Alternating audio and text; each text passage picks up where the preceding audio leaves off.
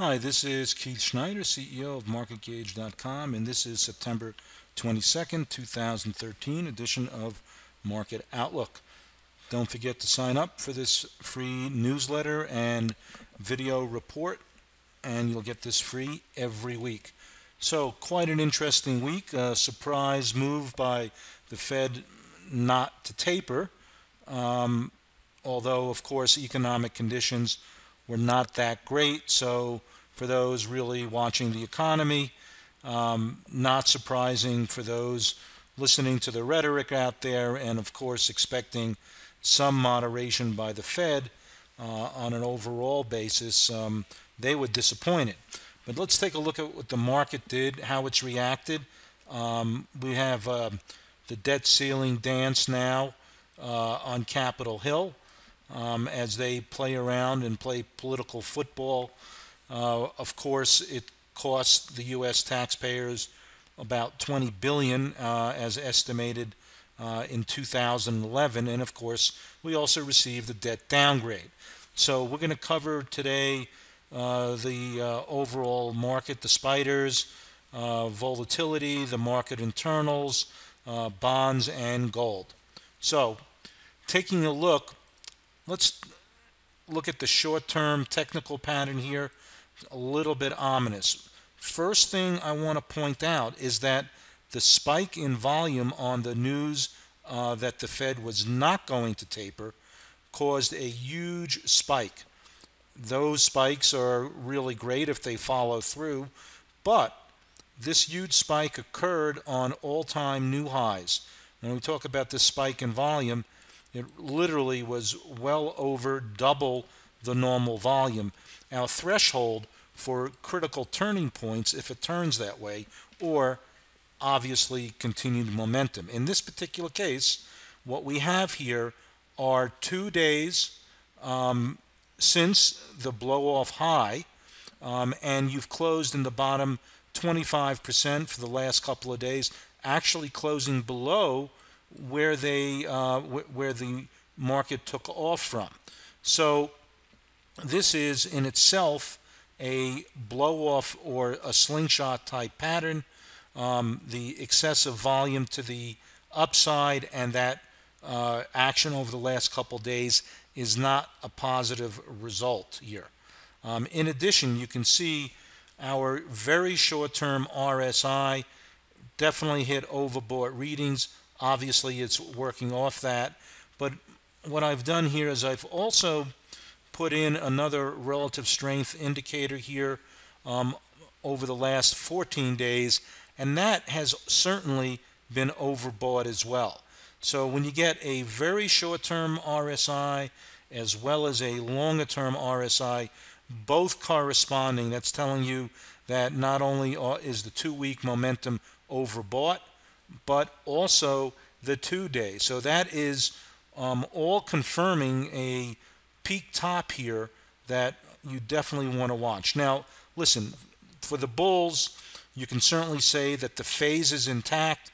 You should have some really massive support. However, I would be extra cautious here if the market takes out the lows from the gap that was created early last week. So if we can get under this 170 level or so, and also take out that 10-day moving average, you can say that everyone who was smart enough to anticipate the Fed was not going to taper is now actually, if they didn't get out here, would be trapped. So this would be a potential trap for any fresh entry bulls here, and we definitely want to keep an eye on that.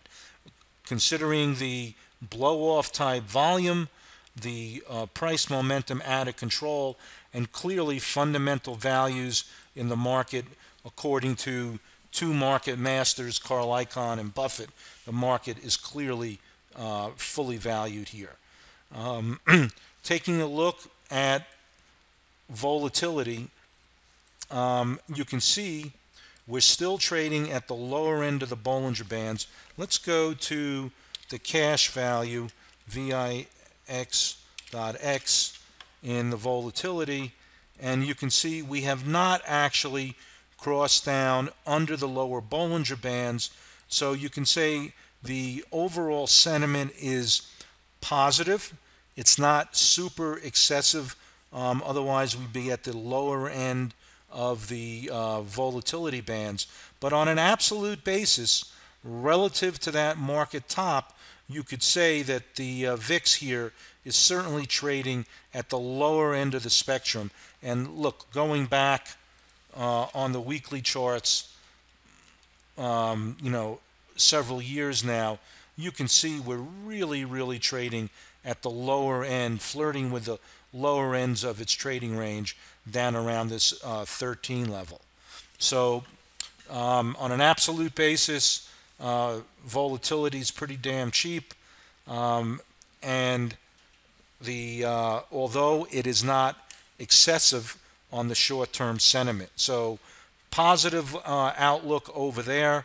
Of course, if you're a contrarian and you look at the overall technicals in the market and playing that short term, may afford you to buy on an absolute basis low volatility play that, of course, any further weakness in the market would put this volatility index back over the 200-day moving average and more into a negative or more pessimistic bearish readings for the market.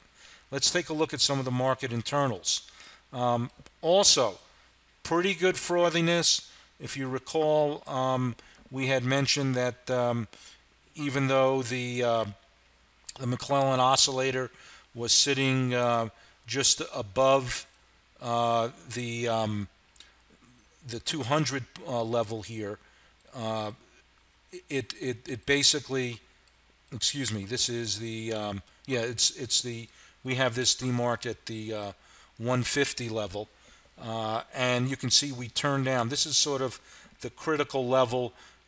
It starts getting pretty rich, although it can get a lot richer, and what we try to do is look for a turn down at relatively high readings to get a negative reading. So looking out over the next several weeks, we've certainly crossed from high readings back down. This is clearly a sell signal of 1 to 3 weeks in duration. Now, also interesting to note that the up-down volume is definitely starting to come in on the downside.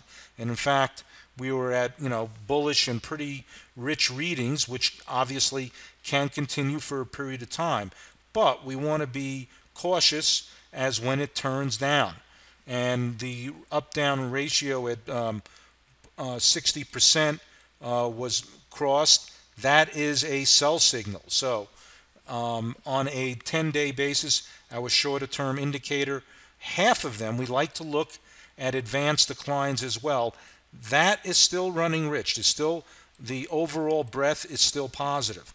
If this starts to turn down early next week, you're sort of getting a convergence of our intermediate term advanced decline, up-down volume, as well as our shorter outlook, and those are where the most powerful signals occur. So clearly more of a negative bent on the overall market internals, and we're looking for this advanced decline to really confirm the short-term signals, the 10-day advanced decline, which is good for the next couple of days to possibly a week and a half or so. Now, of interest is the bonds. So let's take a look at TLTs. These are the 20-year bonds. You can see 20-year bonds. This is the 80-month moving average, and you can see every time it's touched this 80-month moving average over the last several months, we have bounced off of it. Now, looking at the daily chart in conjunction with this longer-term monthly chart, and this is the really super long-term chart here of bonds, 80 months, you're looking at a very long-term trend. We take out this 80-month in the bonds to the downside, it'll be a fairly significant event. However, let's take a look at what the shorter term is showing us here, which is on the daily chart. So what you have off of this monthly, the monthly charts, is a potential double or a compound bottom here with a slingshot low, and actually two slingshot lows were put in here, forming this compound bottom. Now, what it hasn't done, it hasn't taken out this channel, the sloping 50-day moving average, where after the Fed announced, it came right up to it and paused. So you got an inside day, sort of a pause day, or what I call a short fuse there. And now we've got to watch which way this breaks. That's going to give you a big clue about what's going to happen to the overall market. If the markets, if the bonds continue to move sideways to down, obviously that type of pressure would not really be good for stocks at all. On the other hand, if we can rally above this 105 level, this compound bottom, and this trend line and the 50-day moving average would be taken out, also confirming this potential bottom. So we're going to let the market tell us what to do, but we know the key reference points and how the market should react, especially the S&P indices, based on where interest rates are heading. So you're certainly at a critical long-term spot right here in bonds, and the markets are going to move pretty rapidly from these levels here. These are not stable prices. Okay, one other last thing. Let's look at gold. Here we have a daily chart on gold, and you can see we were talking about the market last week being in an oversold condition based on the very short-term RSI.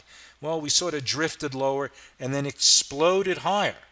However, with the sell-off in stocks and the prospect that the Fed might actually raise rates in October or cut tapering, weighed heavy on gold, and it corrected just about 50% of its move.